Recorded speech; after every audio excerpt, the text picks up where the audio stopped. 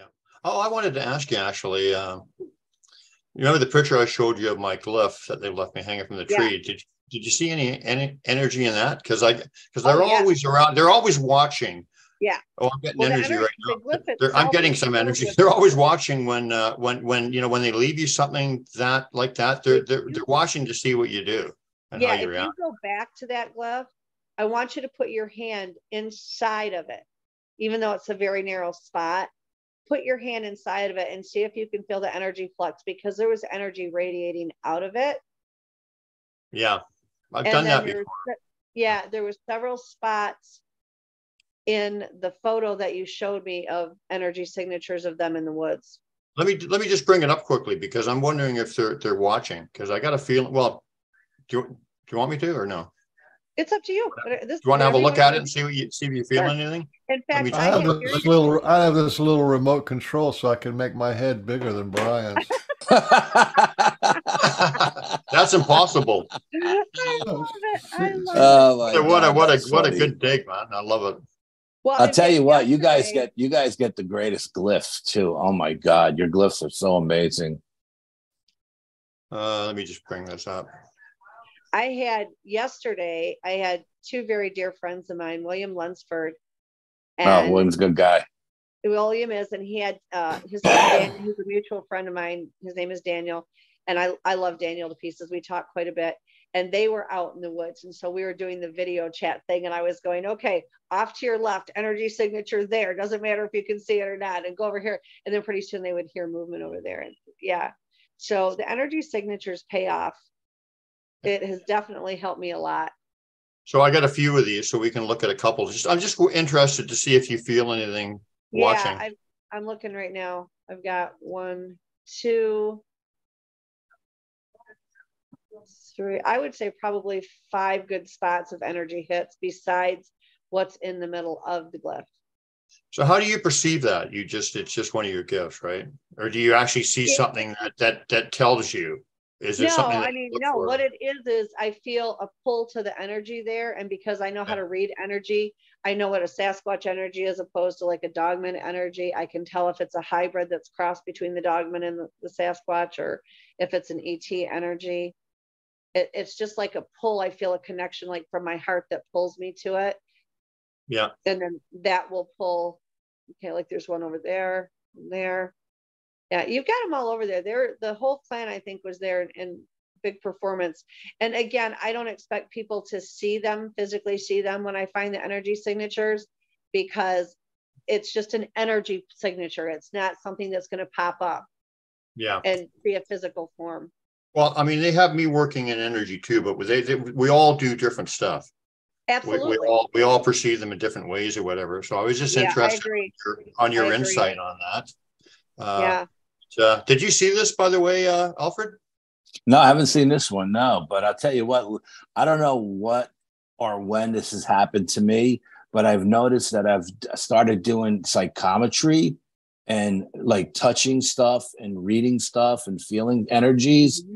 And my friends say I've been doing it forever, but I don't remember doing it. But recently I know that I've actually noticed that I'm doing it, Mm-hmm. And I mean, I don't know why. It's just I have the need to touch stuff and like close my eyes and feel the energy, or maybe something come to my mind's eye or whatever, and something like that would definitely draw me right to it, I mean, that's amazing. Like I said, you guys get the most amazing glyphs. I mean, they're so intricate and it's just mind-boggling.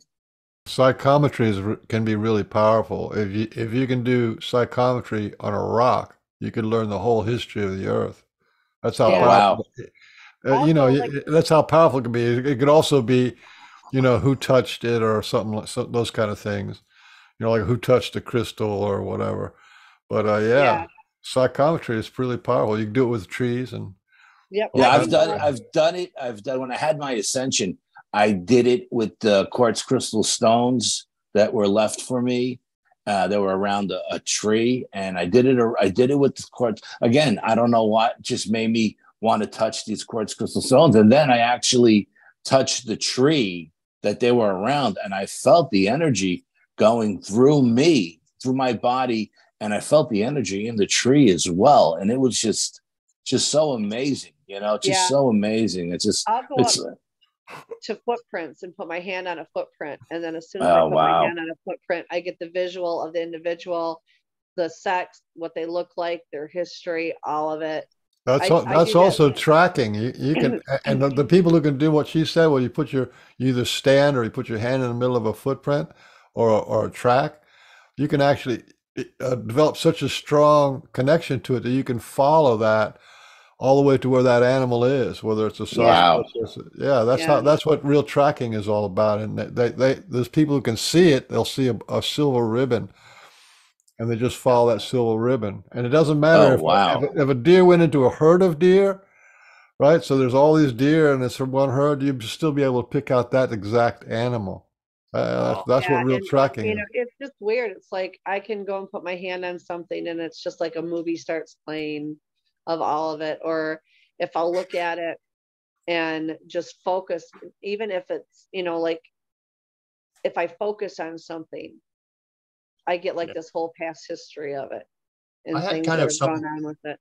I had something kind of interesting like that happen one time where I was looking at a track, or maybe I was thinking about a track, you know, some of these experiences, they all jumble together. So the beginning part might not be completely accurate. I either saw a track or I was thinking about tracks.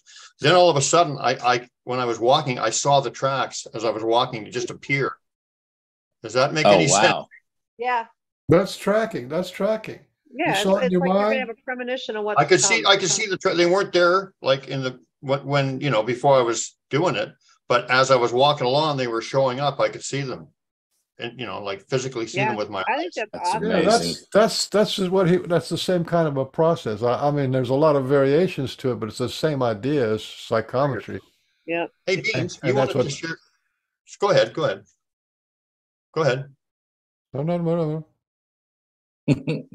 That's psychometry. Now, were you going to go with that? I was saying that's psychometry, and it's the same thing as divining rods. It's the same thing as pendulums. It's the same kind of an idea, but you can, you know, that's how we survived on this planet for so long. We weren't very good hunters, so you had one guy who was a tracker and another guy who was a hunter, and then the other guys were hunters, and the tracker would always take them to the right place. If you didn't do that, you wouldn't eat. So that's one of our abilities. Yeah, I keep getting these glimpses of stuff like that possibilities maybe for the future or something. See, that was one of them. I have all these wacky abilities and I do all these crazy things. I have no idea what they're called. They're called.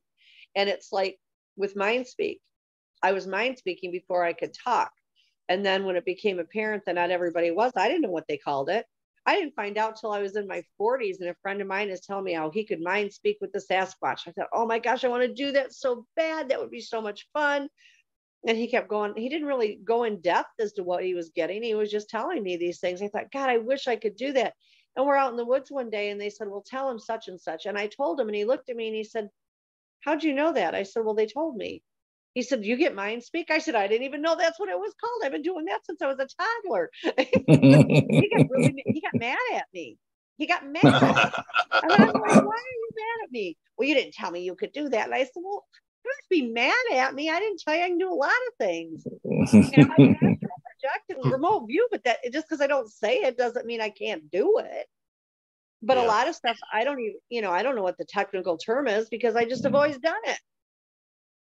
Yeah, like, same with me. It seemed natural to you. You probably thought it wasn't that. No, and it's like I can look down my dirt road, and it's like even if I don't see anything down there, I can get a visual of what has been down there, even if there's no prints or anything. It's really wonky. I'm a freak show. I'm a walking, talking freak show. Hey, Beans, when I was making my coffee, you wanted to have share screen to show something. Did you still want to do that? We could do that. I think this is important because it fits in with what we're doing. Let me open up this. By the way, thanks for stopping in, Alfred. Oh, thanks for inviting me in. Alfred, it was so great to see you. Absolutely, good to see. I was in the chat the other night too. Whose show were you on? I don't remember. You just did like 2 shows in a row. I did Country Boy Cryptids last night. Okay, yeah, there. Okay, I was in Chris's chat, and then you were on somewhere else too, like the day or two before. Whenever I don't know, I haven't been on a show in a couple of weeks, but they might so maybe. play it. Oh, okay. But I know I've popped in. Sunday nights, I'm in Duke's live chat. So this is that image we were talking about earlier about what I talked about from the ship. Yeah, and there's a Sasquatch here. Sasquatch the babies, and then this is Penny right here. She's sort of the short one. That's incredible. And there's an alien kind of looking person there, and then there's a little arrow. I don't know if you can see it, but it goes to the far right. The far right little infant, and that's the one she bonded with the most. But that's 8 Sasquatch kids, and what I was thinking was that their numbers have dropped because they've been under under attack for years. It's possible. I'm not going to say no. They're trying to like, or they're trying to bring back more of a connection between the human bred Sasquatch. Yeah. Because basically what that's saying is that Sasquatch are half human. Yeah, they absolutely are. Yeah, absolutely. Yeah. I mean, I keep saying the same thing. I mean, and I don't mean to sound like a broken record, but you can't change the truth. And like when I was on Chris's show last night, I said this, and I don't mean it to be rude or offensive, but I can't change what the truth is. And I can't put it in a little box to make it different so people can accept it. I can break it down and put it in a soft, kinder way to tell them, so it's a little bit easier to accept, but I simply can't change it, and I wouldn't want to. I mean, that would be a lie, and I'm not willing to do that. No. But they're half human. They really are. And Melba Ketchum's study was 100% correct. Absolutely. I agree 100%. Absolutely. So Robin. Yes. One other thing I heard when I was making my coffee, you and Beans were talking, and you were talking about these new cryptids showing up or whatever, or yeah. Is the one that Mark Abel talked about? That's the upper body is kind of like a white humanoid, and then the bottom half is all furry, or all hairy like Sasquatch. Is that one of them? I hadn't talked to him about that one, but do I think it's possible? I absolutely do. Like, I have gotten to the point with the different cryptids that I personally have seen. There's nothing off limits. There really isn't. I had somebody talk about one the other day that I had never ever heard of. It made no sense to me, but do I believe it's true? 100% believe it's true. They are getting more and more and more. And that doesn't mean they're all bad. Like this one that runs around here, it's not aggressive at all. It's never tried to do anything. All it does is eat. I mean, it eats and wanders around. It cloaks. It's crazy. It looks like if you were to breed a rabbit and a kangaroo together, this is what you would get. Jeez. But yet it has abilities. And the back on the thing is like 5 foot off the ground or more. It's crazy looking. I don't know where it came from. Don't know what it is. It's non-violent. It has the ability to cloak because I watched it cloak. It's moved through my bushes and up and down my property line and into the woods. It's never hurt the animals. It's never hurt me. I tried to mind speak with it and it didn't respond. It was very unresponsive, but it could hear it because when I talked to it, it looked right at me, turned its head and looked at me. So I do believe that they all have the basic same capabilities, but it's just living its life. Can I ask everybody here a question? What do you guys think this rake thing is? Is it an interdimensional being or is it alien? Because I've seen one on a parkway one time that just blew my mind. On my answer. Go ahead. Everybody that I hear talk about the rake seem to think it's some kind of a cryptid or whatever. That's not my belief. I'm sorry. I think it's an ET. I just think it's an ET. They look very much like the tall whites. I don't necessarily believe they are the tall whites, but they look very much like them. They seem to have similar abilities. And I think it's just an ET. Now, they are tall whites that live on this planet. That's been a fact for hundreds of years. So do I think that's what that is? I actually kind of do. I could be wrong. I mean, there's never been any blood tests done on it or anything, but I really just think it's a type of an ET that's been here. Yeah, you know what? And it's funny you say that, because I only seen it for, you know, a brief moment in my car driving along the parkway, and the the image, the vibe I got from it was that it was alien, but That's I what I got. wasn't I've seen sure too. if it was alien from extraterrestrial alien or alien interdimensional. You know what I mean? Yeah, I've seen too. I lived, and I haven't talked about this very often. I lived in a place. What's happened with me most of my life is I get situated in a place, and the Foots have told me since I was a kid that there was something big, bad, and ugly that's coming after me because of my abilities to stop me. And I'll be in a place, I'll be set up, I'll be secure. Years will go by. Then all of a sudden, the Sasquatch will come to me and say, "You're moving because it found you. We have to move you." And this has been a pattern since I was young. And I was living at this one place, and I was happy there. Everything was fine. And they said, "Listen, you've got to go. You've got to go. It found you." And I said, "What are you talking about?" "No, it found you." So I start looking for a new place. I find a new place. I'm getting ready to move. And it was only moving a few miles, but I had a vehicle full of things to take to the new place. I'm driving down the road, and I see what people call the rake, and it's running in the woods parallel to my car. There was actually two. And this thing grabbed a tree and literally threw it down in the middle of the road in front of my car.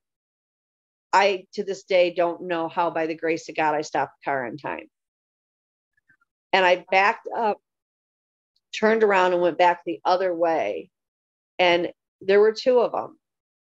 And when we finally got out of there, we were very lucky because it got to the house. I never physically saw it once we got to the house, but it went after the animals. It went after the kids. I don't understand why I wasn't affected by it. I don't understand that at all. My friend's son was there. It put him right on the ground. He was screaming, grabbing his head, laying on the ground. He couldn't stand up. My son is like, "Mom, help him, help him." And I'm trying to help him. I told my kid to get in the car. So he got in the car. We had the animals loaded. We actually left quite a bit of things at that house when we moved out because I wasn't going to risk everyone's safety. But what I saw that morning were what people call the rake. And to me, I didn't pick up cryptid energy on them. Like the first thing I do when I see any of these things is I do an energy read. I do that on people, which has come in really helpful because, as we know, there are ETs that take possession of people's bodies. And so they look very human. And I've been attacked by them before. So I do like a scan on everything when I first see it. And I have this other freaked out ability where I can look at something and it may look like something, but I can see what it really is inside. And then I can do an energy scan on it and I can tell what it is inside. And so when I saw these things, I didn't find cryptid energy on them. I found ET energy. And that's why my belief is what it is. And I could be wrong. I don't ever claim to be right on everything, but that was my personal experience. No, and then when I was younger and we would see them, we just called them ghouls. You know what I mean? That was the name we had for them back in the 70s. You know, I'm an old guy back in the 70s, but now they call it the rake.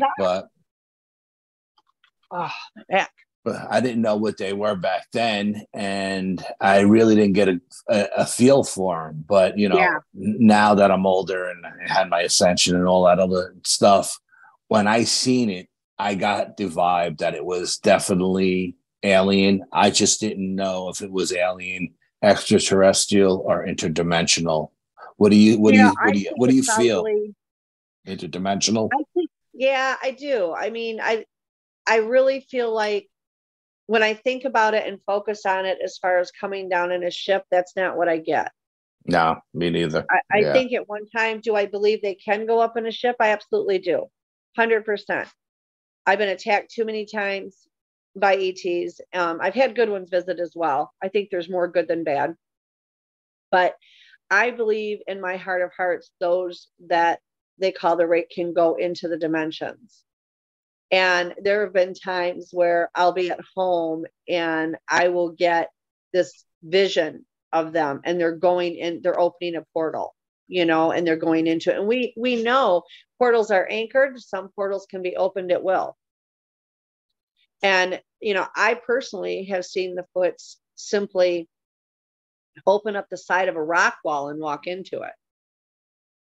There have been reports out of other countries of them opening a hole in the ground and jumping in.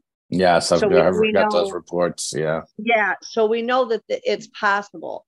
And I think that that's what these things they call the rake are. I don't believe they are a cryptid. No, me neither. I do believe that they are an ET, but I do agree with you that they can go between dimensions. I think if they wanted to go up in a ship, they could, but I think that they primarily live here and they just move through the dimensions at will. Gentlemen, please give me your thoughts. Yeah. Alfred, I wanted to ask you about you said about an ascension. You said you ascension. What is your story about an ascension? I thought, okay, I was in bed sleeping one night and I thought I was dreaming, to be honest with you. I thought it was a dream. And I was taken out of my body. I was having like an out of body experience. And I was being brought up to the heavens on a rainbow bridge. That's the only way I could describe it, with the most brilliant colors that you've ever seen in your life. They were so brilliant that I can't even describe how beautiful they were. I mean, they were just like radiating love. And something was guiding me from behind and was lifting me up. And I didn't see it. I just heard it, and it was saying, tonight's the night I'm going to tell you what the secrets of the universe are. So I was like, okay, oh, wow. And as we're going up, I'm seeing images of Tesla and Einstein and Beethoven and Bach, and I'm seeing mathematical equations that I have no idea what they were. And I'm seeing musical notes. And I've been playing guitar my whole life, but I don't read music. And I'm seeing all of this stuff, and I'm seeing all these geniuses going by me, Da Vinci and all of this stuff. And we're going higher and higher and higher and further out into the universe. And we're just going and going. And, and I could see the earth below me, as I'm rising, I could see my house. And then, the earth, what it looks like from outer space. And then space was so beautiful. There was so many colors, like we look up at the night sky, we just see darkness. But when I was out there were so many brilliant, different, beautiful colors, just unbelievable. I mean, it was so weird. And we reach a point where we stop ascending.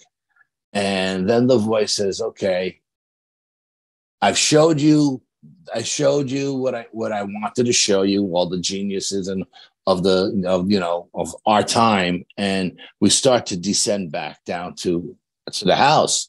And it says, now I'm going to tell you the secrets. And it said, the first secret is vibration. I was like, okay. And then it said, the second secret was frequency. And I was like, okay. And we're getting closer and closer to the house. And Hassan told me the third secret. He said there was 3. And as we getting closer to the house, I'm like, come on, you have to tell me that last thing. I don't want to wake up in my bed with only 2 of the 3, And it said the third thing was consciousness. See, it was vibration, frequency, and consciousness. Mm-hmm. And then as I'm like going back into my body, I say to this invisible force behind me that's guiding me, I say, man, that was a weird dream. And it stops me. It doesn't put me back in my body, and it stops me. And it says, no, this is not a dream.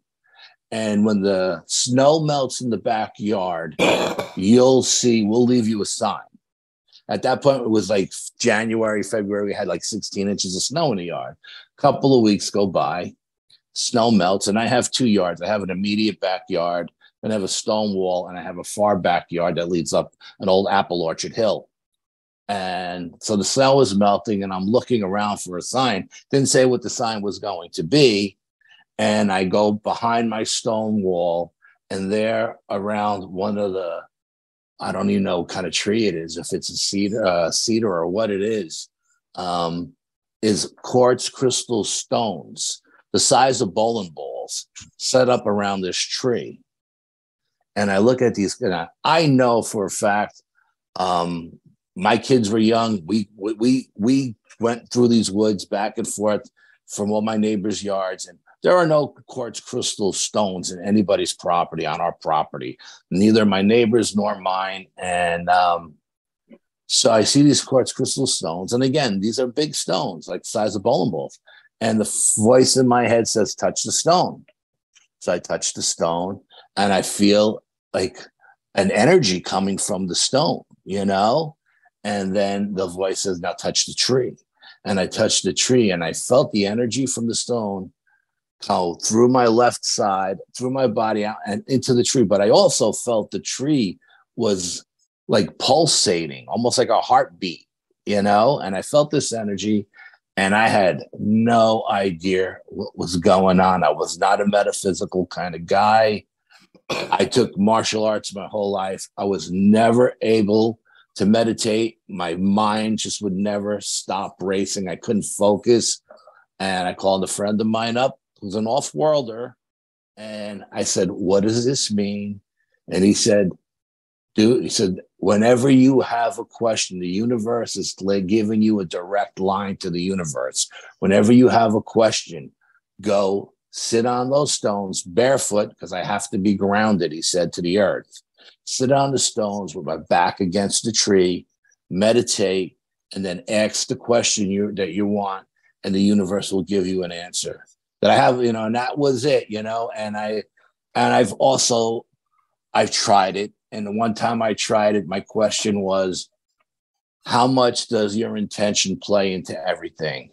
And the answer was, your intention is as important as everything else, the secrets that we told you, you know? So I always, when I say frequency, vibration, consciousness, I always throw intention in as well. And that was the whole thing. And if those stones weren't there, I would have thought it was a dream, you know? And those stones are what validated that whole experience for me. That's wonderful. Wow. I don't know what it was. And then my friend who's an off-worlder, he said, you had an ascension, you know, the universe. I said, well, who was the person guiding me, you know? You know, I don't know. I didn't see anybody behind me, you know? And he said it was my guide was guiding me. Did you say musical notes? Huh? Did you say you saw musical notes? Oh, yes, I see musical notes. Yeah. And I've seen mathematical equations, and I've seen all the greats from Einstein to Tesla to Da Vinci to, I mean, everybody, and it was like the universe's way of saying, whenever they had a question, they asked us, and we gave them the information. Because every single one of those persons, I believe that. I 100% believe that.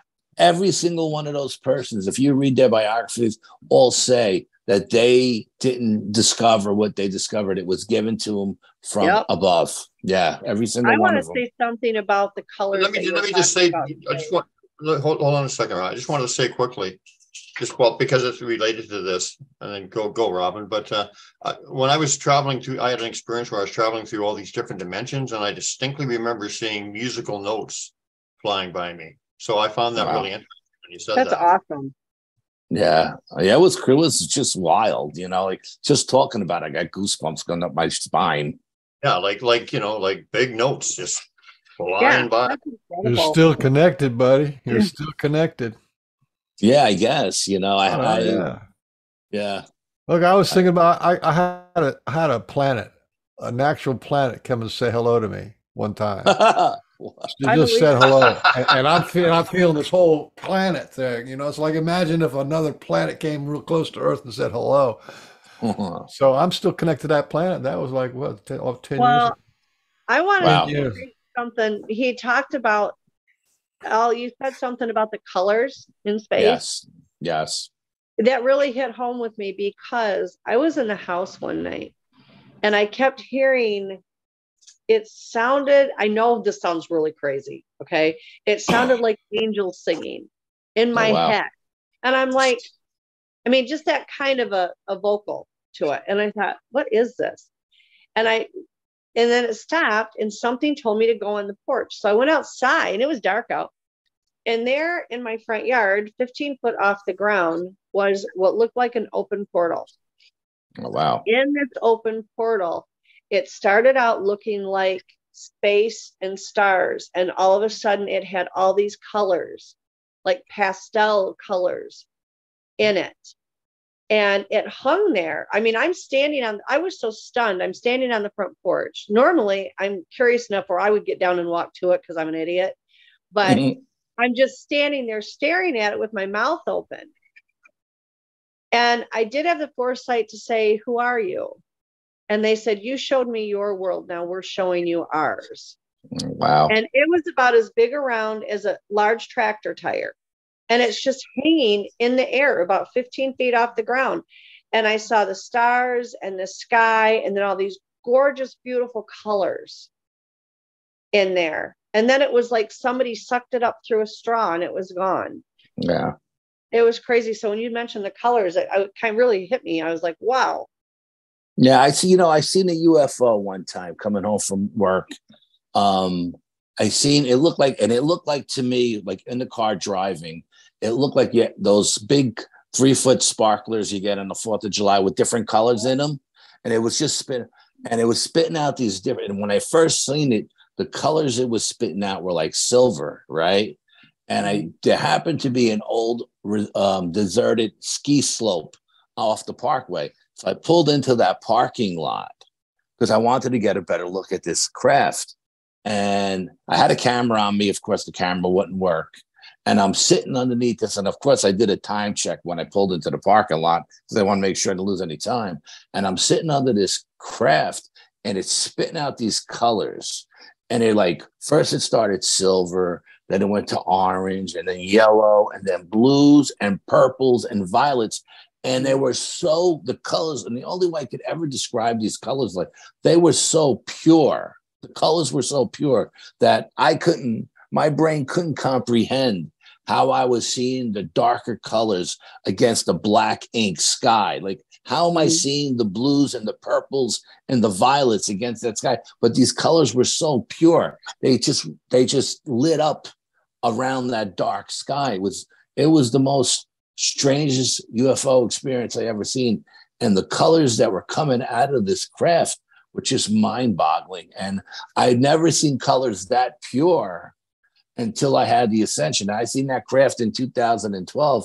I had the Ascension maybe in 2000. And so, I mean, it was a long time, 8 years in between I seen colors like that ever again. And it was just That's crazy. Awesome. And then I said, you know what? This parking lot is big enough for a craft to land in. Maybe it's time to get in the car and go home.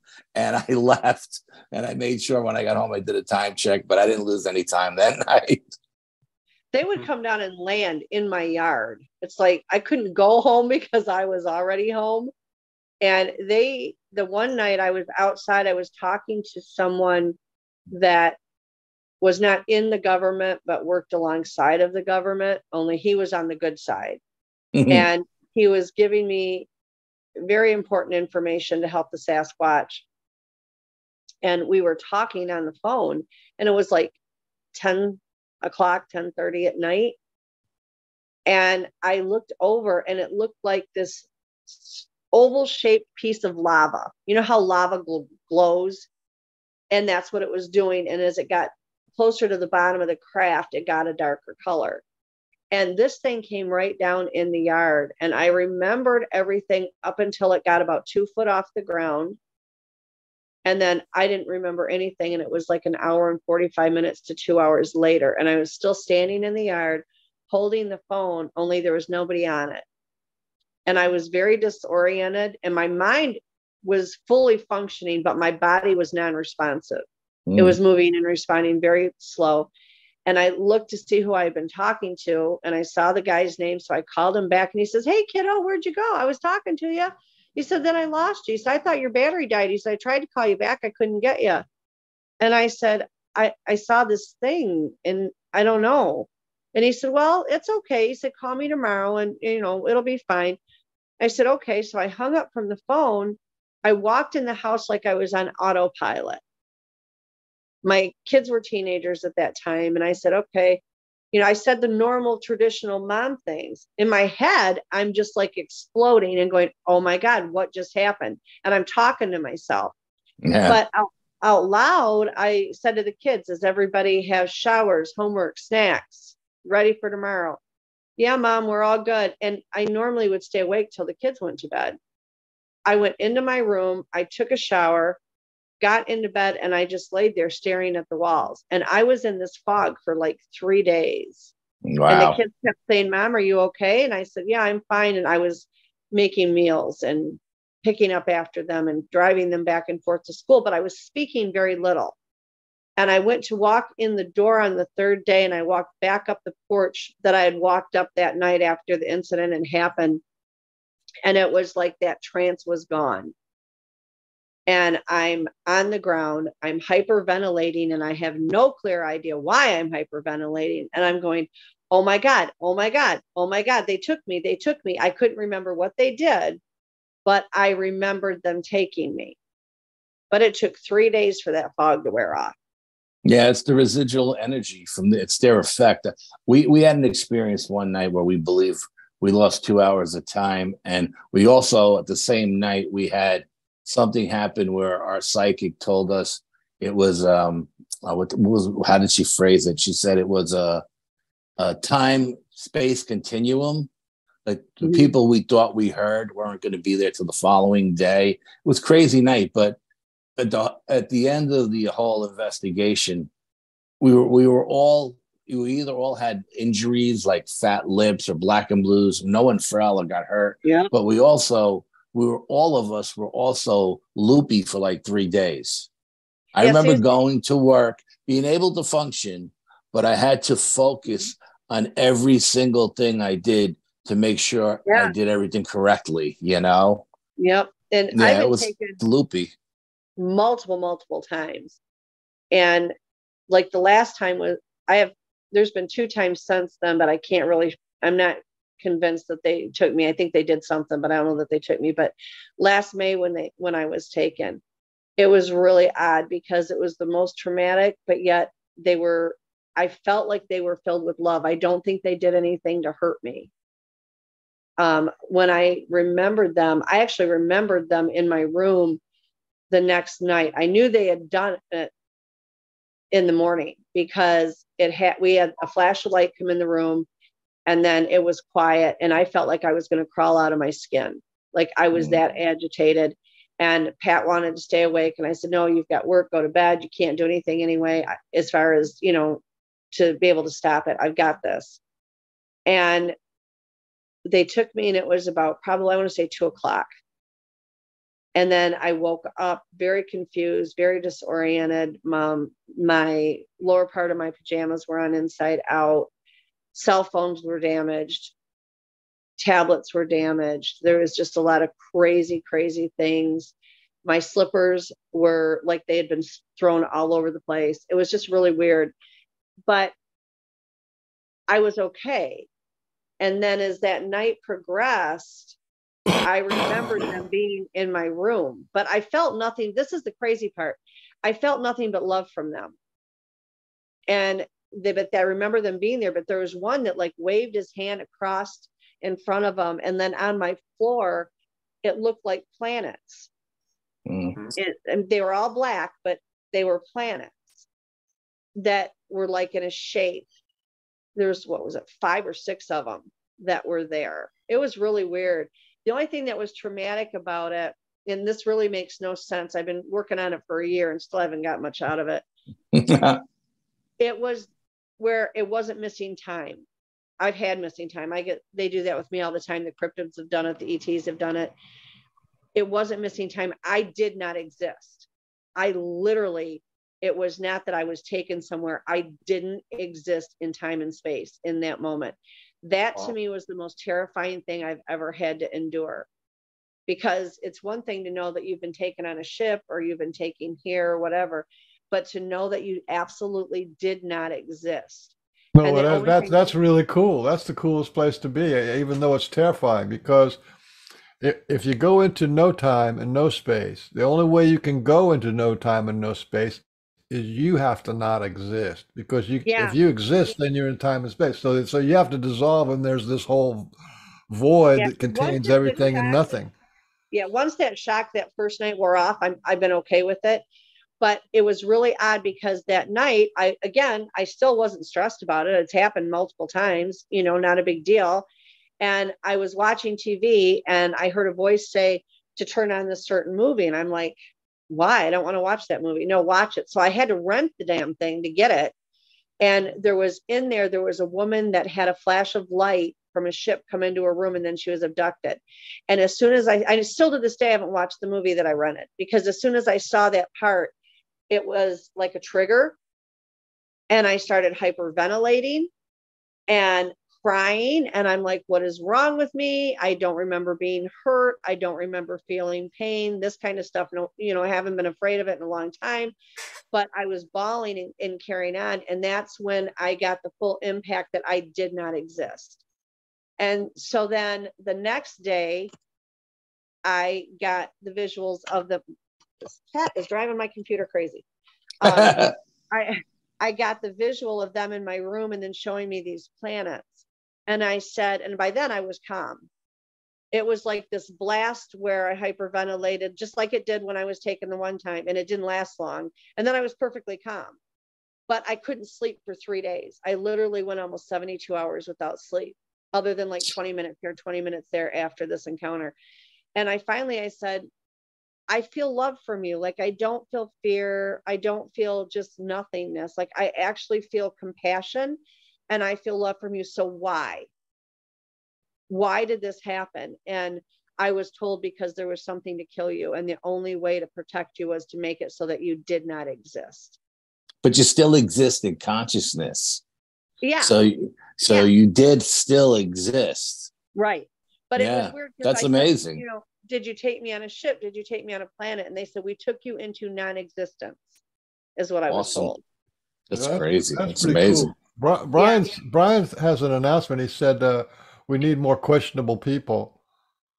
Yeah, and we got some questionable people with some questions. I'm here. Let's do this. I think he says questions people. Yeah. It's not questionable. They want some questions. So can I present one? Yeah, absolutely. From Chris Deems. Robin, have you ever picked up on anything on the Mothman? A little. I haven't really focused a lot on Mothman. I did a couple of times, and I don't think he's the nicest of sorts, but I also don't think that he's mean. I think he's just not happy. And this makes no sense to anybody but me, but he's not happy with himself. Like, he's very conflicted, almost like he's trapped in a situation he doesn't want to be trapped in. Do I think that they're real? I absolutely 100% do believe that they are real.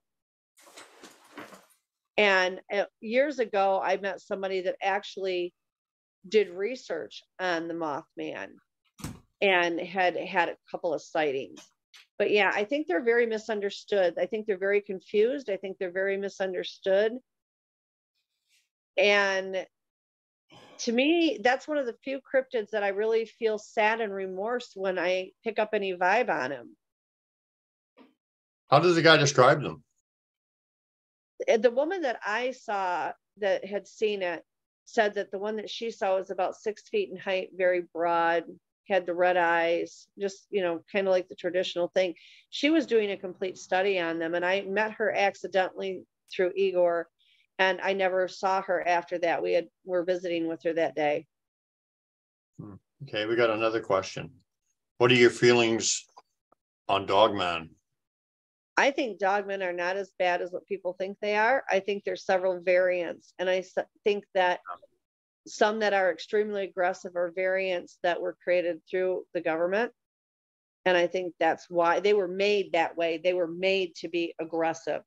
They are much more stoic than a Bigfoot is.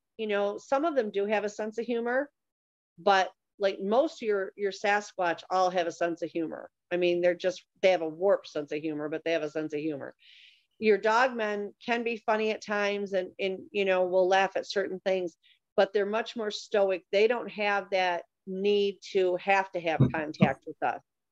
They like to guard, you know, they'll protect the woods, they'll protect the forest. And, you know, they've been very helpful to me over the years. They've been very kind to me. They're not something you want to piss off. They're not as tolerant as per se a Sasquatch is. There are a few that like to come forward and have contact with people, but I feel like most of them are just more happy, you know, in their own little isolated groups and doing their own little things. Okay. But yeah, I don't have a problem with dogmen at all. One more. Have you, and this is from Larry Hollenbeck. Okay. Have you ever talked with animals as in maybe a dog, thought-wise, not verbally? Always. Always. I have since I was a small child. I had a very dear friend of mine that years ago, they were babysitting a turtle. And I did not live near them. I was about 5 hours away from them.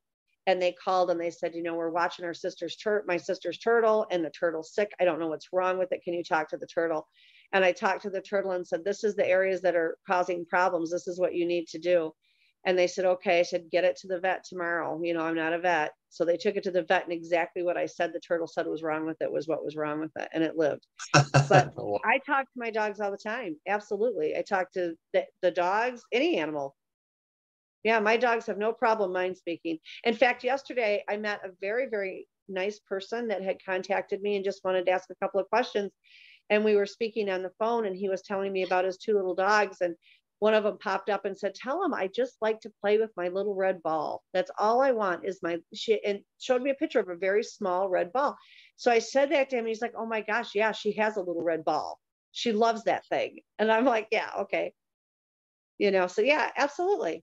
How complex can their thoughts be, or I mean, can they carry on like an educated, you know, to what we would say educated conversation with you? I think to a degree, yeah. I mean, I don't sit there and talk like paragraphs on paragraphs, you know, like that, but ask a question, get a response. Yes, 100%. If I see one isn't acting, you know, as everybody knows, I have 17 dogs at my house. And so if I know everybody's mannerisms, behaviors, who likes what, that kind of thing. And if somebody doesn't seem off, first thing I do is like, okay, what's going on? You know, and they'll tell me if it's an emotional thing, if it's a physical thing. If it's a physical thing, I usually have things here to take care of it or whatever. So, I mean, yeah, you can talk to them. I mean, you're not going to be like, I'm talking with you right now and having this 3-hour conversation. But they'll answer your questions. That, you know, same thing with trees. We have a tree out front. That tree will talk all day long and twice on Sunday. You know. Yeah. Gotcha. Hey, by the way, Alfred, I asked Robin a question, and so do you have any questions about your relationship with your Sasquatch, or where you're headed, or anything like that? Do you have any personal things you'd like to ask her? No, not really. Just, you know, he's pretty in tune with what's going on. Yeah. I mean, I am too, but you know, but I like another no, perspective. I mean, if I had, you know, Robin knows if I have a question for her, I don't hesitate to reach out to her. Yeah. You know, I'm pretty good right now where I'm at with my life and everything going on in it. So I feel like my world is in harmony, and I'm pretty good with that. Okay. Fair enough. And he knows how to get me. I'm just needy. I love you. But you know what you told me wasn't anything that I didn't already know, but it was very nice to hear it from another source. So it really touched my heart. It's nice to get validation. And I think absolutely, as crazy as all this can be, and it can, I mean, let's be realistic. This isn't for the faint of heart. Okay. This stuff gets really deep. Even Pat and I look at each other and say, okay, you got the same thing I got. We just saw this. This is real. But like, either, you know, pinch me, poke me, whatever, so I know I'm not living in the dream somewhere. But as crazy as and intense as it can be, it's always good for that validation. I don't think you can ever be over validated. And it's like, I've seen them millions of times. I've been, toe to toe with them. I've had one touch me. I felt the hair, it had longer hair, and it came down onto my wrist, and I felt it on my wrist. And all of these incredible experiences that I'm very grateful for.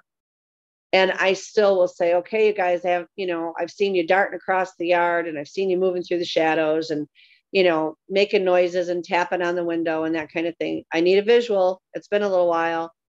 You just want to keep validating it. And I know for me personally, every time I see him, it's like the first time all over again. Like, you are so mesmerized by that. It's just like you are drawn and sucked into it. Well, I mean, you saw the reaction that RV had when I asked it. Yeah. I mean, he had me in tears. Like, he was just lighting me up with loving brotherly confirmation. Yeah. So, and I was Mr. Beans missed that, by the way. I was crying on air, Mr. Beans. You missed it. Yeah. And I think he was having a cigarette. But I mean, I was like, the other day, I was extremely stressed. And they know when I get stressed, and they hate it. And one of the ones I'm very close to is like, it's going to be okay. And then all of a sudden I felt this enormous wash of calmness. And I was like, you know what? Let it go, whatever, because they just give you that calmness where the things that get you to the point where you just feel like you can't take another breath. And then they have this wonderful way to calm you into like, you know what? It's going to be fine. I'm still waking up tomorrow. What's going to happen in the universe is going to happen, and you just let it go. Yeah. There are no coincidences, and never. The universe is amazing. And it really is. And I will say this, though. I've had two ET experiences where I was being abducted, once by the tall grays, once by the small grays. And with the tall grays, I was having an outer body experience watching them. With the small grays, I was still in my body watching them. But both times, I couldn't get a vibe from them. There was no vibe. I got no vibe from either one. Yeah, it's almost like they were soulless. Yeah, I could not get a feel for them whatsoever. Mm-hmm. And I was just wondering if anyone else has ever had that experience where they experienced these creatures, and then it was just no energy or anything coming off them. When I was 4 years old, the ship that they took me on, I remember every single detail that I was on there. I remember the glyphs that were around the door. I remember the machine. They had a human laying on this machine.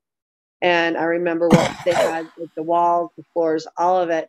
And there was the small grays were there, but they also had tall grays. And I tried to get a read on them. And I am able to read on things from the past as well as coming in the present. I can get reads on them. And I had the same experience. It's just like they're vacant of any emotion of any kind. It was creepy. Yeah, it was weird. I mean, it was the first time I ever experienced something that I couldn't get a vibe off of. I call it a vibe. Everything else that I've done, whether we're investigating, paranormal activity, UFOs or Bigfoot or whatever, if something shows up, I can get a feel for it, Right. But these things had no vibe to them whatsoever. No, nothing. It was just Do you think they put a shield up, or is it just their nature? Well, I know they can put a shield up, but energy signatures don't lie. And energy, it's really hard to disguise that. And with them, there was no reason to put a shield up. I was a 4-year-old little kid. Oh, okay. And they were coming up to me, and they were mind speaking with me, and they were, taking me in all these different areas of the ship. And there's just nothing there. It's like there was no emotion, there was no vibe, there was the energy, there was an ET energy. I mean, I was reading energy, and I didn't even know that's what I was doing. But I agree with Al. There was literally nothing there. Yeah, it felt like it was reading a tin can. You know what I mean? Yeah. Yeah. It's like, okay, like they're void of all emotions, feelings, anything. Even consciousness. Like I didn't get any consciousness connection. No. I didn't get any emotional connection. No. Just nothing. No, Nothing. I know they were connected with each other because of the way they moved and Yes. they functioned. And I know they was could it. hear my thoughts because I tested them, you know, and I caught them reading my thoughts. So I know they could read my thoughts, they could hear my thoughts, but there was just no energy, no vibe coming off. It was just the only thing I ever experienced that I couldn't get a feel for.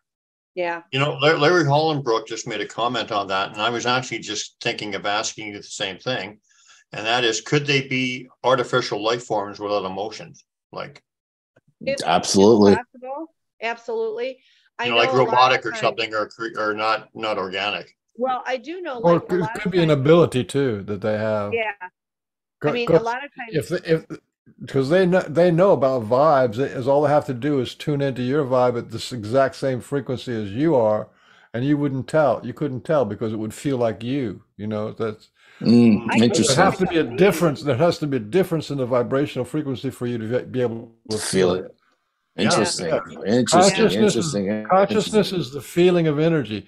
If their energy is matching yours exactly, there's no consciousness there. Yeah. Oh, wow. That was deep. Wow. I'm so happy you guys invited me on. Another pearl of wisdom from the Frank Oliver Beans.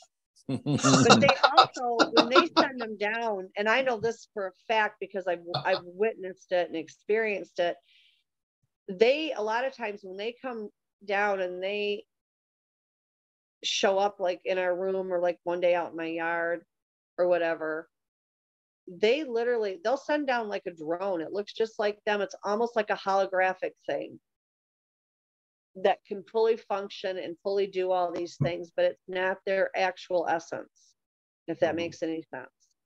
Yeah. Penny Peas. Remember Penny Peas, Mr. Beans? Yeah, I just showed when you were getting your coffee, I was showing that picture of her. Yeah, that was incredible. Right. Incredible. Right. No, I saw it. No, you showed the picture after I came back. But anyway, yeah. But Penny Peas said, I wasn't paying any attention to you at all. Well, I know. Well, I only pay attention to the guests. We don't pay attention to each other. We're just trying to find a space to interject a question. But anyway, you guys are great. Penny Pease asked, "Can you teach mind speak?" Yes. I don't call it teaching. I help people tap into it. Oh yeah, we were going to get together and do some of that stuff too, because yeah, I kind of get them. We all know mind speak is called thinking, but there's just another vibration of thinking. Yeah, well, most people can already get it. They just don't know how to tap into it. There's different versions of it too. Yeah. Let me just say this before. There's different versions of it too. Like I get thought placement all the time. I get energy. There's different types of mind speak. But I think people, when they say mind speak, they're referring to the classic voice in your head, which I have had, which I have had, but it's not something that I can do like regularly. It's just kind of random. It can come as letters spelled out. It can come as a picture. It can come out as a video. It can come as an emotion, a feeling, a sense of knowing. There's a massive variety of ways that you get it.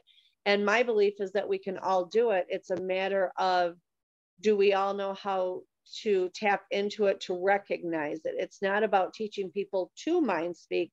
It's about helping people recognize it. Yeah. And I've done that with just a ton of people. Absolutely. Like I definitely have mind speak. Everybody does, like you said. Well, yeah. But the classic like one-on-one conversation, which I don't think it's any higher form of mind speak. It's just a variant.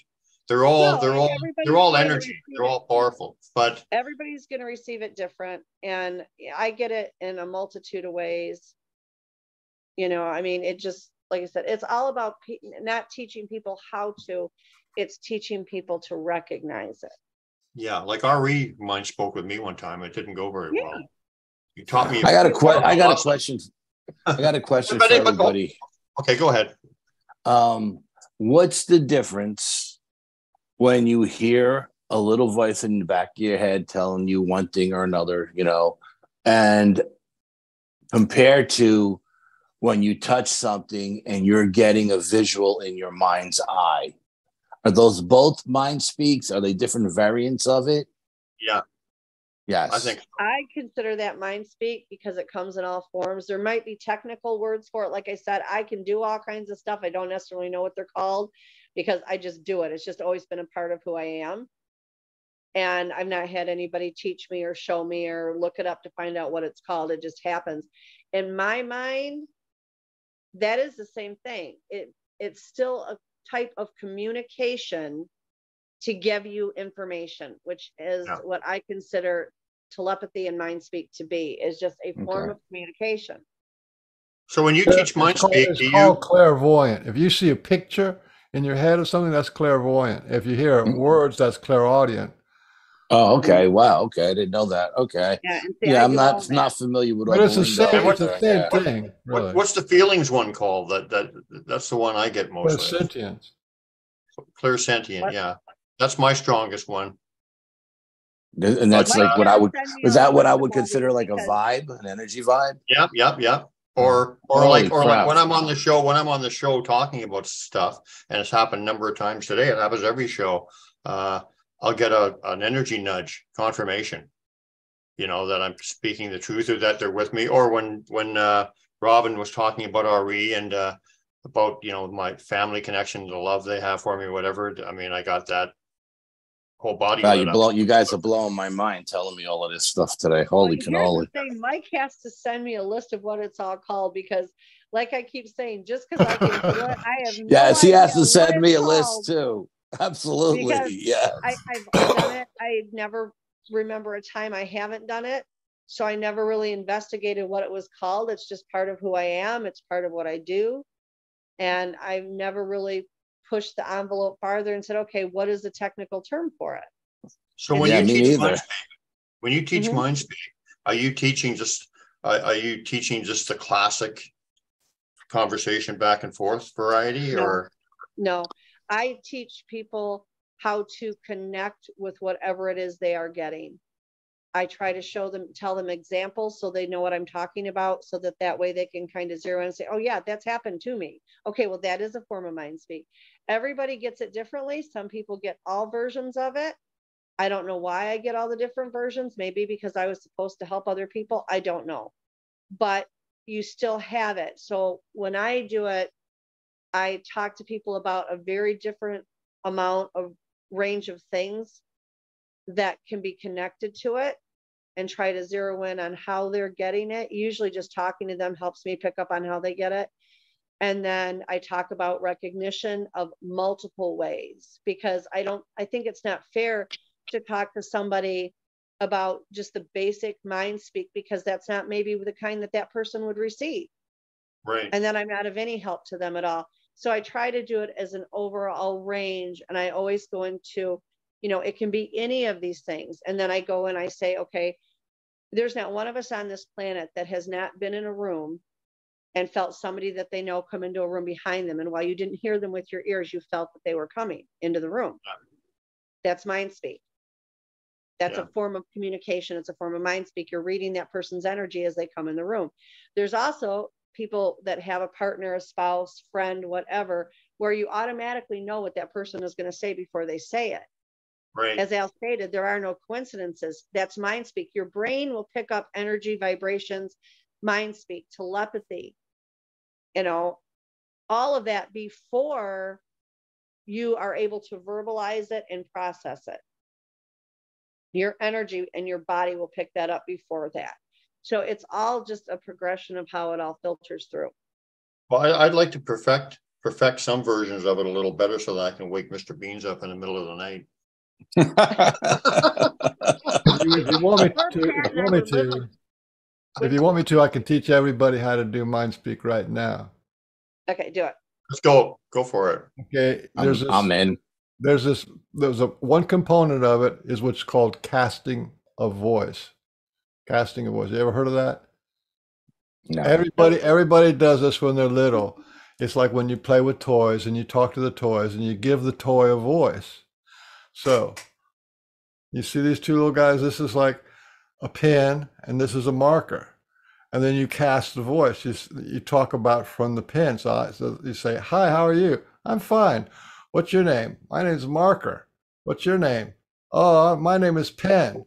You see what I'm doing there? I'm carrying on a conversation and casting my voice as if the pen is talking in pen voice and the marker is talking in the mark voice. And kids do this all the time. That's how they play.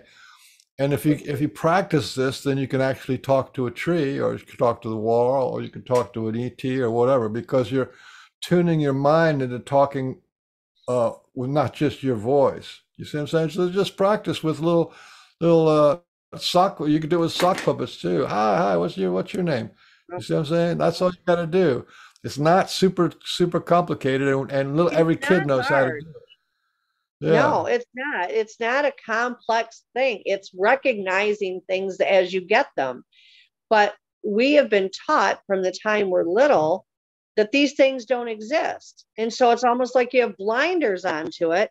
And then when it happens, because we've been taught it doesn't exist, your mind just blocks it like it's not real. That's why people see Sasquatch and they can't believe what they saw, because we've been told that they don't exist. Mm-hmm. If everybody thought they existed, just like, everybody just knew a deer was there, you see a deer and it's like, oh, look at the deer. Let it be a Sasquatch. And it's like, no, I didn't really see that. So a lot of people that aren't open enough, it just shuts it down in their brain that it never happened to begin with. Mind speak is not a complicated thing. It's not hard. It's just a matter of realizing it. Is that little voice, is that little guy on your shoulder? Practice and you practice casting your voice, because we're used to just talking and listening to our own head, and there's more in there. There's more in your own head, for that matter. Yeah, I was going to ask, is that little guy on your shoulder, the one guy on your one shoulder, the guy who's telling you can't do anything, you're not good enough, and whatever, and the guy who's telling you you're good enough and you can do this, is that your conscience, or is that mind speak in a form, or both? To me, that was demons. Yeah. I mean, it's more of a mind speak. You've got, the one telling you one thing and the other telling you another, and you have to choose whether you're going to listen to it or not. Demons and angels. Yep. Yeah. Well, I think you're going to be swamped with people wanting, and you don't charge very much. I think it's what, free? I don't charge anything. I charge zero, nothing. No. If I've had people that if they want to donate something to me, that's in their heart, then I always am appreciative of that. But no, I don't charge anything. Never. That's like people saying, "Can you teach me how to be psychic?" Everybody's psychic. You couldn't move your hand like that if you weren't psychic, because your mind, there's a psychic impulse that's telling your body to move. Everything about you is psychic. That's the main factor of consciousness. Yep. Psychic stuff.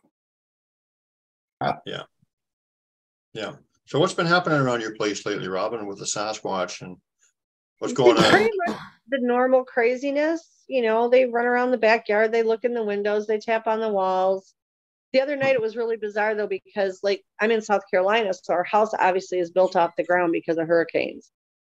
And I'm not down by the coast, but it's still built up about 5 foot off the ground. So we have this huge crawl space under it that's all bricked in.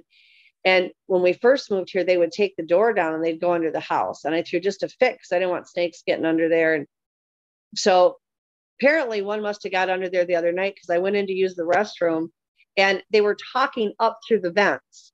Like I'm sitting there trying to use the restroom and they're talking and they're chanting up under the vent. And I'm like, I knew I was sick. And when I'm sick, they tend to get outside the windows and as close to me as possible. And they chant and I can feel the vibration come from them. And they try to do a lot of healing work on me. And I was like, okay, but can we not work on me while I'm going to the bathroom? I mean, when the kids were little, they followed me in the bathroom. The dogs and cats follow me in the bathroom. Now the Sasquatch are in the bathroom.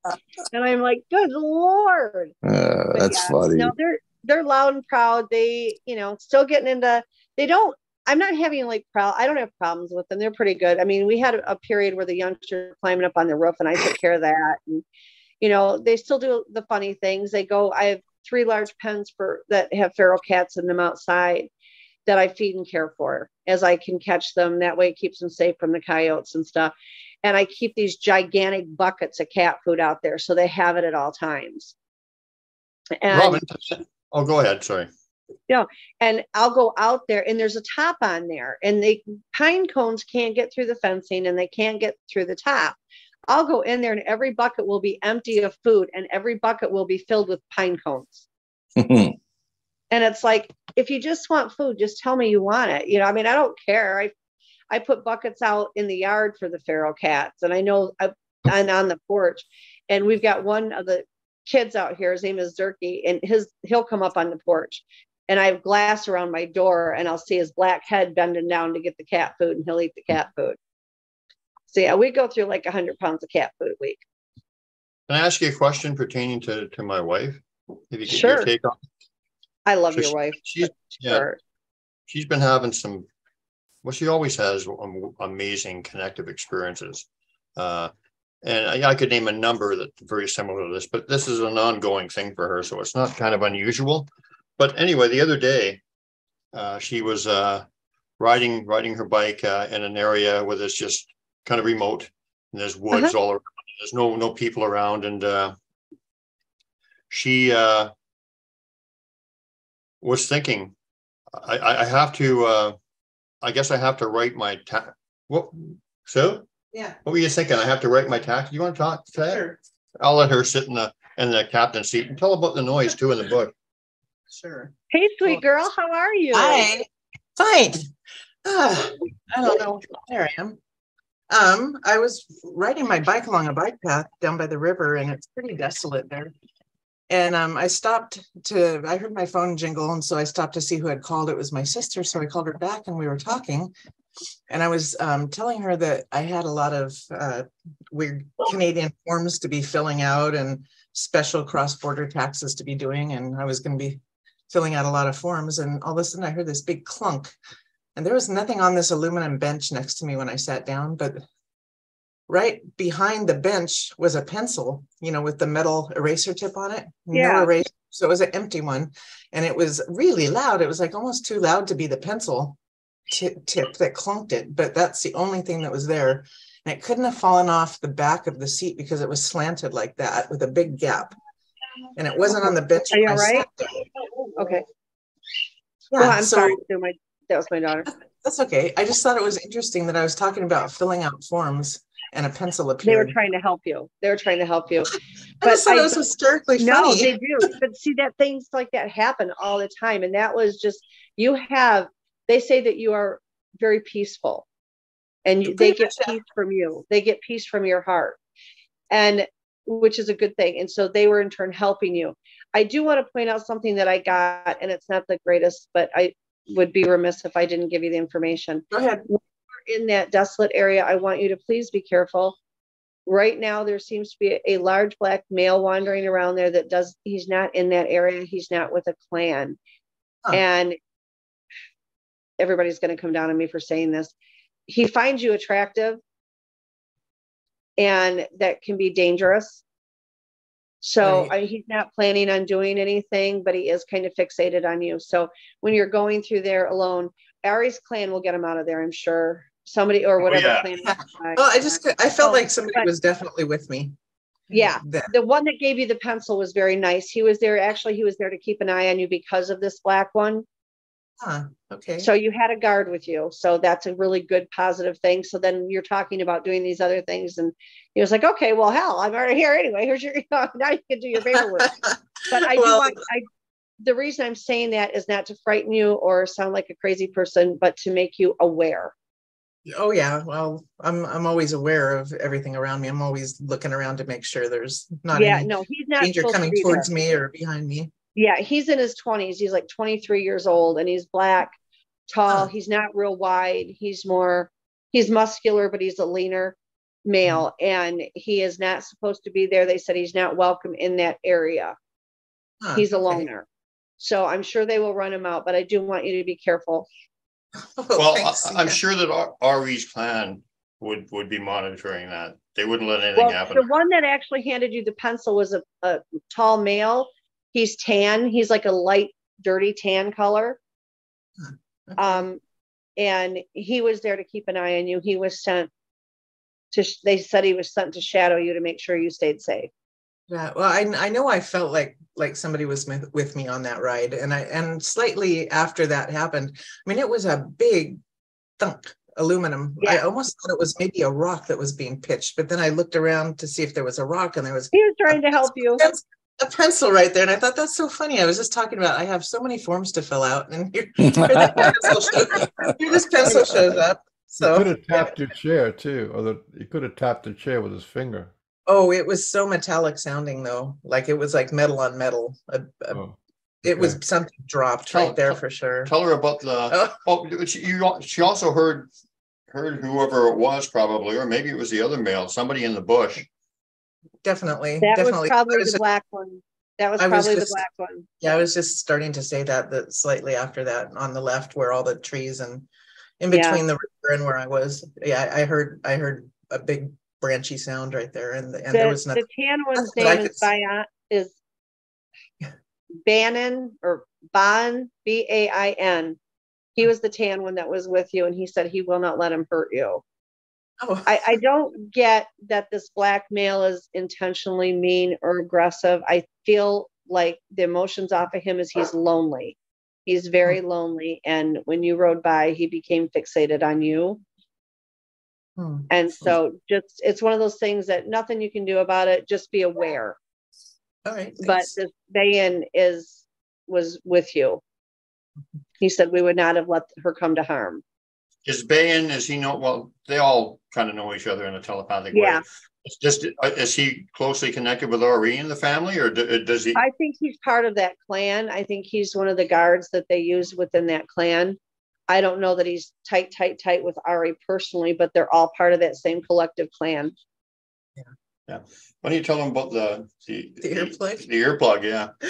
The reason why the pencil made me laugh about the pencil is because it brought to mind about 3 weeks before Brian and I were hiking in a place I had never been before, but Brian started singing, and I was just really appreciating like hearing the birds and stuff, and I didn't want to say stop singing. So there's a hill coming up, and I said, I'm just going to run up to the top of the hill, kind of just to distance myself from his beautiful singing. And so I jogged up the hill, and I was thinking the whole time, I can't tell him to be quiet because his singing is like deaf, But I really just wanted to hear birds and quiet and solitude and stuff. And I was thinking this whole thing while I'm running, what am I going to do? I feel awful now that I've like separated myself from him. And it was not a great intention, really. You know, it was kind of selfish. And I was thinking all of this. I just round the top of the hill, and there's a bright orange earplug sitting right on the trail. Hysterical.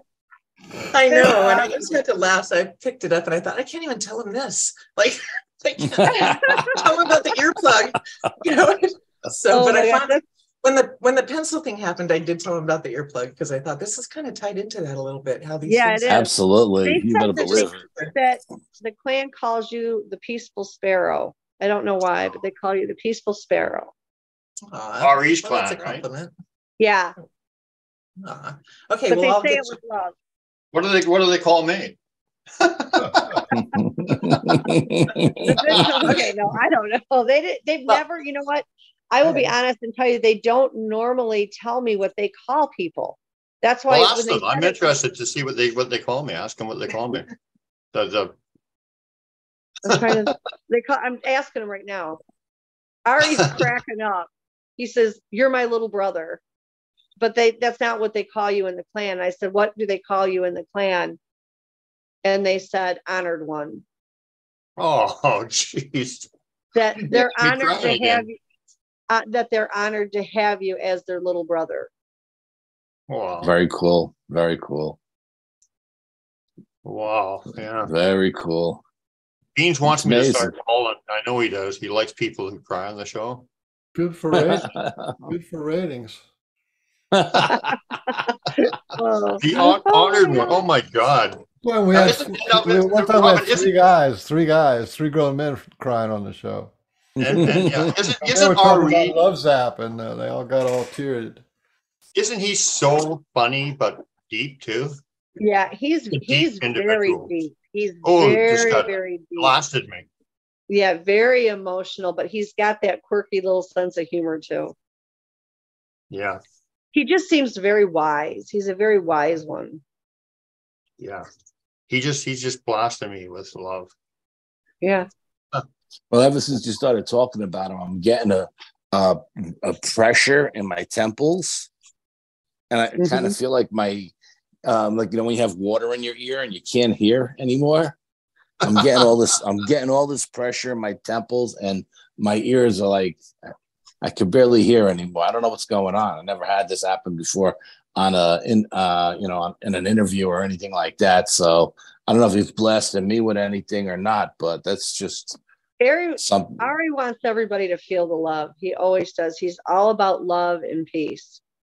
When I talk to people about him or show them his picture or any of that kind of stuff, it's very common for him to reach out to people, and they can feel him.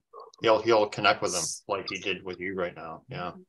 I'd be interested to know how many Sasquatch watch our show, because I have a feeling that not only does not only does the Irie clan, but all these people who are watching the show, their Sasquatch are watching them watch. You know what I'm saying? 100%. They look through their eyes. They There's hear a lot. their There's thoughts. probably more Sasquatch watching the show than there is humans. Yeah.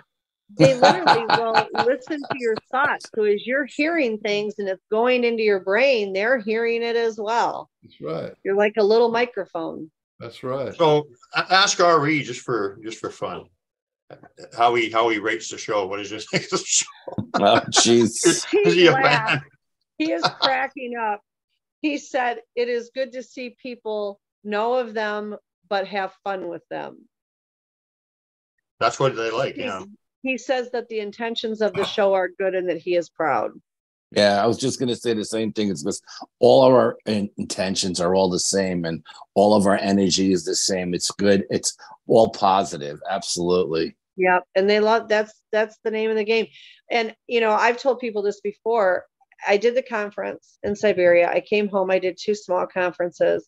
I got multiple death threats, and I said, I'm done. I'm going back out in the woods. Well, what they were going to do is they were going to catch me, put me in a cage, and then that way the Bigfoots would come in and save me, and they could bag a foot. And then another guy was going to bash my head in with a lead pipe, so all my brains were going out on the ground. Then the Bigfoots would come in and they catch the Bigfoots. And I had kids at the time, and I was like, I'm not doing this. I'm done. I'm quiet. I'm going back out in the woods. And then Igor wanted me on Facebook, so I was on Facebook, and I didn't do any more conferences even when asked. And I didn't. You know, I was still helping people behind the scenes, but I've never advertised for it. So I figured if the cosmos wanted them to find me, they would find me, and then I would help, but I wasn't going to advertise. I wasn't going to volunteer or whatever. So anyway, all this time goes by. And then 4.5 years ago, they wanted me public to talk about them. And that's the only reason why I came forward. And then when they get to the point where they don't want me public anymore, I'll just disappear back in the sunset. You know, I mean, it's their choice, and I don't do any shows without their okay. There have been shows I haven't done because they've said, no, we don't want our information there. Not a problem. Yeah. So it just, you know, it's up to them. There's a lady, Barb Horn Hartman said, and well, because I'm asking all the questions or whatever, even though it's about me. But that's not what I'm asking. But that's why he has me on here. No. But she said, I'm hearing that Brian is called Man of White, so she must be picking on something too. Yeah, probably another one in there. It's there. I mean, they can all call you different things. Yeah. So it's very possible that she is. I wouldn't doubt that at all. Yeah. Or the general Sasquatch out in the world talk to him, because like a man with white hair, a man of white. Yeah. I mean, really, and I think we all get different messages for different reasons, you know. So I believe her completely. That's probably what Barbara Horn Hartman's Sasquatch is saying. You know, that's which is actually a really cool thing. She's getting communication, and this happens a lot with the Sport Convenience shows, where people are watching and they're saying, "Oh, I had an interaction, or I had a mind speak, or I had a poke or something." You know. So it's all about connecting. It's all about communicating. It's all about the consciousness and learning from each other and working with each other. Okay, let's have some fun here. In the what do they call Mr. Beans, and what do they call pork and beans in the can? They have always told me that when it comes to Mike is their friend. They think Mike is an ambassador for them because he has such a strong connection, not only with them and but with the ETs. Mike bridges that gap. Yeah. Well, what do they call him? Wise one. They said he's wise. He's a wise one. He is one filled with wisdom. Yeah, I'd see that. How about Mr. Alfred Santariga? You ball. They said that they have always been connected. They've always been connected with him, that he is a high conscious being, that there will always be a strong connection, that he works with them. I think they pull you out at night and you do a lot of stuff at night in dream state with them, from what I'm getting. Wow. I mean, I don't know. I've had some weird dreams, so who knows? Yeah, we're coming up on 3 hours here, so I wonder if we. Yeah, and I need to get off because my hubby's getting some advertisements and tell people to subscribe to the channel and share and all that good stuff. We will do it again. Listen, I have a little pet peeve for all my audience out there. Is there's like a lot of people who watch the show and they're not joining the Pork and Beans group. So join. There you go. I've spoken. Join. Join, or I'll get my crystals out and start working on them again and put a spell on. I'm going to put my two guys on it. Hey, you better join, or we're going to put a black mark by us. They just said that Al is kindred spirit. Oh, wow. They share a kindred spirit with him. So wise one, kindred spirit, and honored one. Yeah. That's pretty cool. I'm pretty sure that just gave me cold chills when you said that. Wise one is sort of like a translation for wise ass. Yeah. Wiseacre. Well, all right, guys, I'm going to get out of here, but it's always fun to be here with you. Al, it was so wonderful to finally see your face. It was wonderful to see you too. Can you give us one more minute or so, because I want to get some information off you. Okay, real quick, and then I got to do my sign off too. So where can people? By the way, Robin, send me all your links in chat, because I'm putting all the links for everybody on the YouTube edit now. Do I have a link? Well, if you have a YouTube channel or how to get a hold of you. Tell everybody you can be reached on the Pork and Beans Show group. Yeah, you guys can. Yeah, you can get me. Usually, I give everybody my email. Is the easiest way to get hold of me, or they can find me under Robin Haynes McCray on Facebook. Okay. Can you just send me the links in Messenger, and I'll put them on the or they can reach me through you guys, or if they go on YouTube, they can go on World Bigfoot Radio. Duke Sullivan, I talk to him multiple times a day, so they can get me on there. Well, move out, Padre. Westward how? How about you, Alfred? They can find me on Facebook at the Bronxville Paranormal Society, the New York State Sasquatch Organization, the New York State Dogman Project, and the New York State UFO Project. Any of those pages you can find me at. Can you send me every one of those links in Messenger, and I will put them on the YouTube edit too? Both of your guys. Absolutely. Sure, absolutely. Al, did you see my UFO video? I'm not sure. I've seen so many UFO videos I can't keep track of them. Send it to me. I'll send it to you, and I'll send you the photos from it. My son-in-law actually took the video while we were all standing on the porch watching it. Awesome. He sent it to MUFON. I wouldn't have, but he sent it to MUFON. No, I don't send anything to MUFON. I don't give them any of my reports either. Yeah. I don't either, but he did. He didn't know, and he sent it to him, and they said they investigated. It was a Class 1 sighting and not terrestrial. So, awesome. I mean, but I get them all the time. I've had so many people at my house, and they walk outside to get something out of their car, and there's a UFO hovering there, and they're like, I had one go right over the top of me. I was out at the end of my driveway. It was nighttime. And I'm like looking at the underside of this ship. And I was on the phone with a friend of mine and she's like, take a picture, take a picture. I said, are you insane? You're going to be the last person I talk to. I'm not stopping to hang up the phone to take a photo op. I'm like, come on. Yeah, I've had craft over my house as well. Wasn't happy that they were there, but you know, that's a story for another day. Absolutely. Hey, which reminds me, a story for another day. Can we have you back on the show, Alfred, soon? You're about due for absolutely. Just whenever you guys want me, just reach out. Absolutely. Yeah. Yeah, I'd love to come back. I'm about 7 or 8. I'm doing really good lately. I'm about 7 or 8 shows ahead of the game now. I'm already booked into the middle of March, but I'll get a hold of you. I'll get you somewhere in March or something. Yeah, shoot me some dates. Absolutely. Yep.